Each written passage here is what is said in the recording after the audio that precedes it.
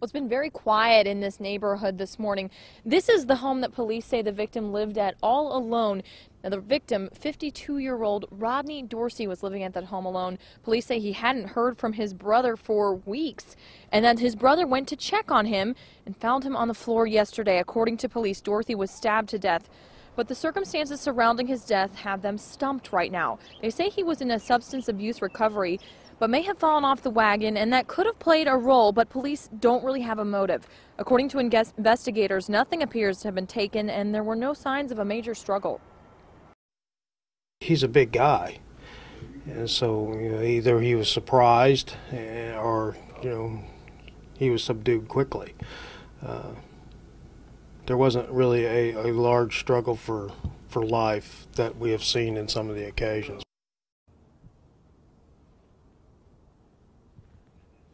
The big thing police are searching for this morning is Dorsey's white pickup truck. It is missing. It's a Chevy 1500 white pickup truck in the Oklahoma tag 856 KSL. If you spot that truck anywhere, call 911 right away. Live in North Tulsa, Brianne Palmerini, 2 News works for you.